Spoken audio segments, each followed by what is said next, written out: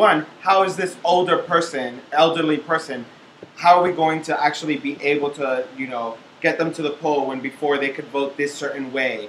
Or just like things that like Jamira said, we are pushing like beyond us. And this narrative, I will say, to comment on Jordan's thing, I say this all the time and I will continue to say it because like until I see it in a history book, like the DREAM Act movement and the immigration movement of today will go down in history as one of the best communications and branding movements of all time.